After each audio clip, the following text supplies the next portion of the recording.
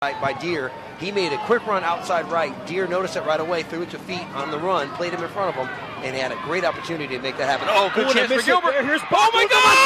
And he puts it in the far post. Oh my gosh! What a shot by the junior Danny Baca. Wow. Hamilton hasn't made very many mistakes, Sasha.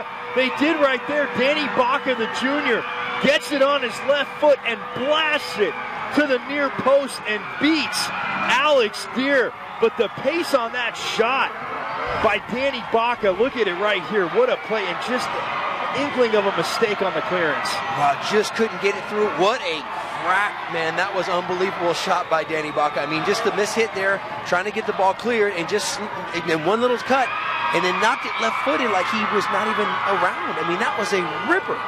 There's no way Deer had any chance to stay that. Wow, and Baca puts it in the net. Now, the feelings of these teams right now, you got to imagine that the intensity is going to be just pick up completely for both sides. But, man, I mean, just the extra notch here for Gilbert. I mean, that.